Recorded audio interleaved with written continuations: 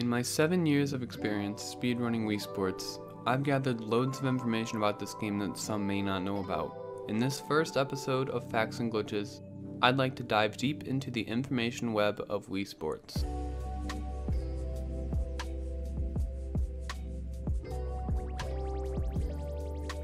On the 1.01 and the 1.02 versions of the game, the Wiimote on the main menu will have the protective jacket on. This does not appear in the 1.00 version of the game. Furthermore, on the 1.00 version of the game, there is a weird 1.3 second pause at the start of each golf training game. This pause isn't on the 1.01 or 1.02 version of the game. If you hold 2 before entering a sport, interesting things can happen. In tennis, you will play on a blue court.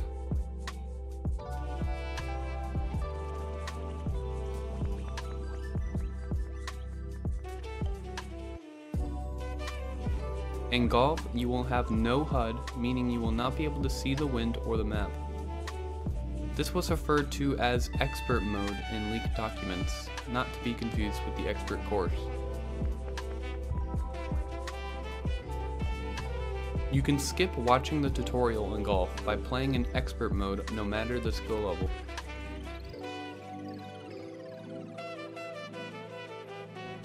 Despite there being a cap of 2000 XP on the skill graph, it is still possible to go over it. The highest recorded skill points that have been obtained by a person in each sport are 2,399 in tennis, 3,099 in baseball, 2,213 in bowling, 2,868 in golf, 3,124 in boxing. The flags in golf have interesting collisions. You can hit the flag straight on with the driver shot and the ball will drop straight down, potentially going directly in the hole.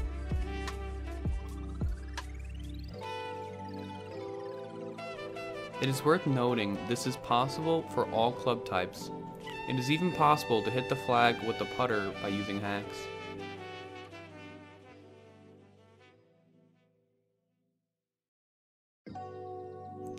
The collision in this game isn't necessarily the best, and it is actually possible to get stuck inside the pole while it is in the hole.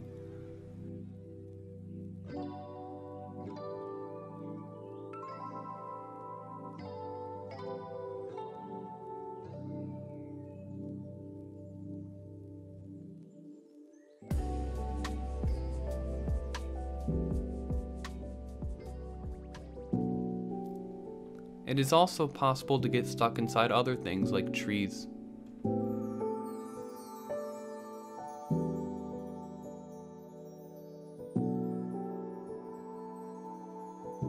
It was previously thought that 0.6 feet from the hole was the closest you could land on the ground without going into the hole. However, it is possible to get 0.5 feet from the hole if your ball gets stuck on the outer ring of the cup. With the new discovery of the disconnected shot, it is possible to get 0.1 feet from the hole. By doing a disconnected shot into the hole on the 1.01 version of the game, you can let the 30-second out-of-bounds timer run out, then reconnect. Since the out-of-bounds timer expired, the game will presume that you went out of bounds, but you will be 0.1 feet from the hole. It is worth noting that you will have to wait more than the normal 30 seconds due to the massive amounts of lag you get from this shot. It is likely that your game's FPS will drop from 60 down to around 5 before the timer expires. It is possible for the ball to bounce out of the hole after going in. This does not count as going in the hole.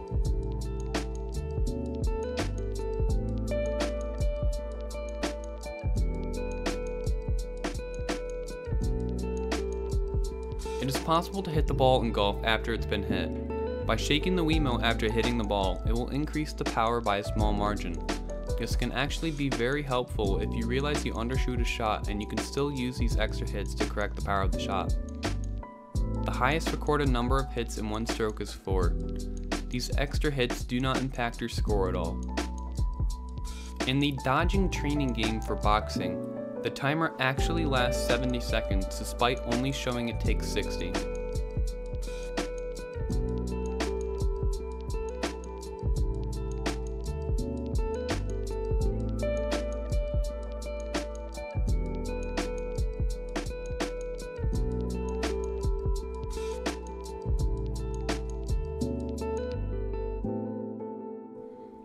The working bag training game can cause extreme amounts of lag.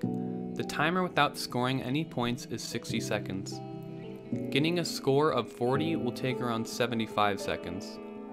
Getting a score of 20 will take around 69 seconds.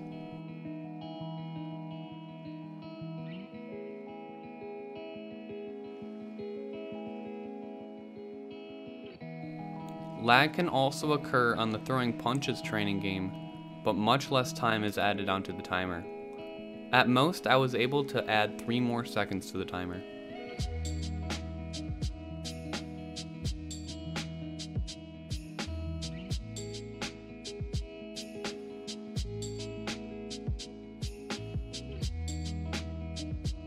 Most games will just have a single value that toggles the ability to pause, in order to avoid unintended behavior such as pausing inside of another menu. The developers did implement pausing in this way, however they also decided to add other requirements for pausing the game. In addition to this value that toggles the ability to pause, which we call the pause flag, the game also factors in the movement of the Wii Remote. Let's take a look at the code that handles pausing to get a better understanding of how the movement of the remote is important.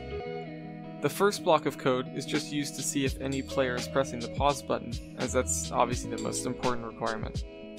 One thing to note about the code here is that it checks each Wii Remote that is in use, not each Wii Remote that is connected to the console. This is just to ensure that people who aren't currently playing but do have a paired Wii Remote can't pause the game. After the game determines that someone who's playing is pressing the pause button, it then checks whether the pause flag is enabled. The pause flag is only disabled in a few situations. In bowling, the pause flag is disabled when you're holding B to throw the ball, and when the ball is rolling down the lane and the pins aren't done moving. In golf, the pause flag is disabled while you're holding A to ready your swing, and while the ball is moving after you take your shot. Assuming you're not in one of these situations, the game will see that the pause flag is enabled, and it'll check the next requirement. It accesses the data from the Wii Remote's accelerometer and looks at how the Wii Remote is moving. We don't yet know exactly how the acceleration is represented, or how it's scaled, but we do know that it covers every axis and ranges from 0 to about 6.5. To help visualize this, a normal swing in golf measures about 1.2. If the Wii Remote is accelerating faster than 0.2 units on any axis, the game will discard your pause input. You've probably seen this while playing and just didn't notice. It's likely that's why speedrunners get into the habit of holding their remote still before they pause to exit a sport. If the pause flag is enabled and the Wii Remote is accelerating under the threshold, the pause request will be considered valid. If you think the acceleration requirement doesn't make sense, I'm with you on that one. I'm glad they didn't keep this in Wii Sports Resort. That is it for the first episode of Wii Sports Facts and Glitches.